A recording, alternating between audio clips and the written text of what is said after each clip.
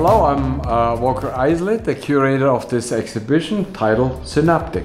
This exhibition explores the brain and how to interpret in a tangible way its mysterious functions. The most vexing mystery of the brain may be how ephemeral thoughts, images, feelings or emotions arise from pure matter. How can that be? The sciences have no good answers, so we turn to the artists for help.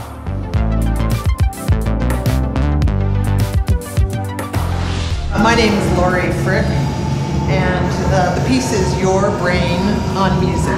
And I was really inspired by the show last year, so I decided to really step it up and do something really ambitious. You actually take a stack of glass, you fire it in a kiln, and it melts into a puddle. So it took me a little over 3 months. Then you wire them, and my husband came and helped me install. There's about 3,000 in there. I mean, I hope people get this idea of getting inside of your head.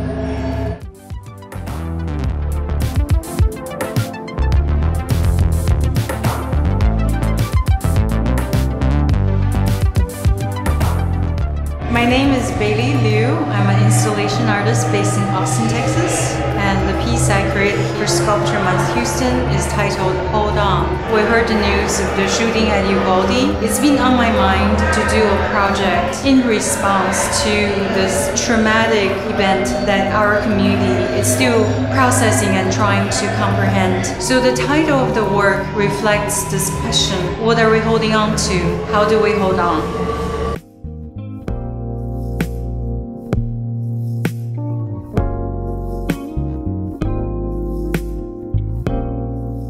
My name is Holsonback. I am from Dallas, Texas. I traveled to Houston for this show where I put Tan in a silo. She's a character that doesn't really exist. You see her, but there's really no rhyme or reason to her. Everything she says is out of context. She's otherworldly. She's like walking past a crowd of people and you just hear a part of a conversation and you have nowhere to place it. The whole purpose was to make you feel very overwhelmed. That's kind of the experience that you get with Tan.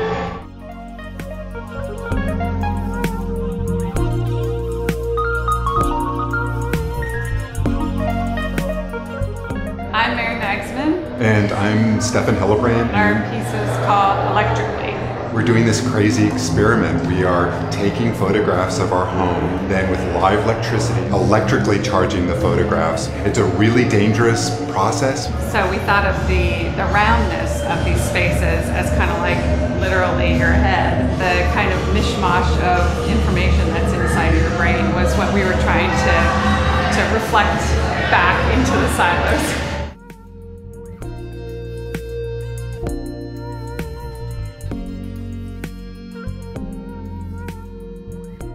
My name is Ronald Jones. I'm an artist that lives outside of Houston but works primarily in the Houston area. Not everything that I create can be vocalized, or I don't have the vocabulary to speak to certain things. What this space has allowed for is to have this larger conversation with all these different mediums that I've developed a vocabulary with over the past several years, and to make an exhibit that I feel speaks to what I wanted to create.